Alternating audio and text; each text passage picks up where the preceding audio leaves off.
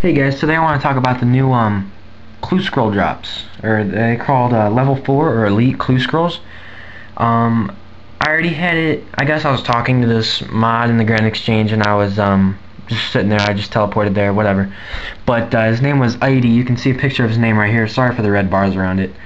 But anyways, he says, I think new clue scrolls come out tomorrow, and today is July 26th, so the 27th, possibly. I don't know, but some of the droppers include Bork. He's level 267, but you can only kill him once per day. Skeletal Horror, level 320, limited to once per week. And other likely droppers could be Corporal Beast, Kirill, Gerardor, all the God Wars dungeon bosses, Tormented Demons, Calphi Queen, Chaos Elemental, Mithril Dragons, Dagonoth Kings, King Black Dragon, all the high-leveled monsters in RuneScape. So, that's pretty cool. Maybe it'll give us a chance to possibly new dragon items like crossbow and stuff like that. Dragon cane. I wouldn't really want that. I'd rather have the crossbow, but it's about time they did something like that. New armor. So, I'm looking forward to that. Hey guys, so the next part of this video is going to be about NightmareRH. Now, just to get this right out there, I have nothing against my NightmareRH. I think he's a great video maker. I think he's earned every subscriber he's ever got, all like 72,000 of them, so he's pretty big in the RuneScape community as a video maker, not so much as a global impact of a subscriber. So, sorry.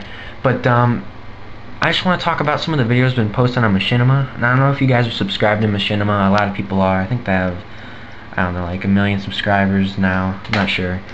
But they're basically a website that has a YouTube channel that posts videos on gameplay. A Machinima is like a recording of a game and then showing it to people. I think that's the definition. Not in those words, but something around there. But, so here's one of his videos, Ultimate 99 Defense Guide, and his most recent video is like an Ultimate 99 Combat Guide.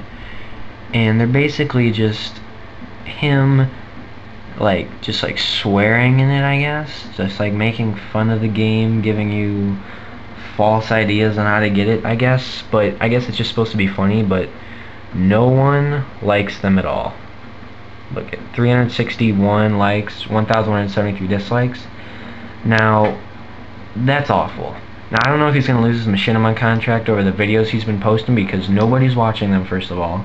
13,000 people, and it was added like 10 days ago. That's a little bit over 1,000 views a day. That's awful for Machinima. Usually they get, that video should already have 100,000 views if it was any good. So, I don't know if that's just the Machinima community, because I know Silent Core posts guides on there, like his Ultimate 99 Farming Guide, which had a ton of nice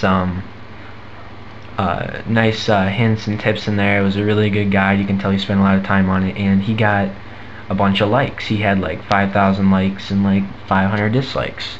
So he was doing a lot better, because first of all, he doesn't like scream and yell and say hooba hooba dance every other second of the day just to try and act funny.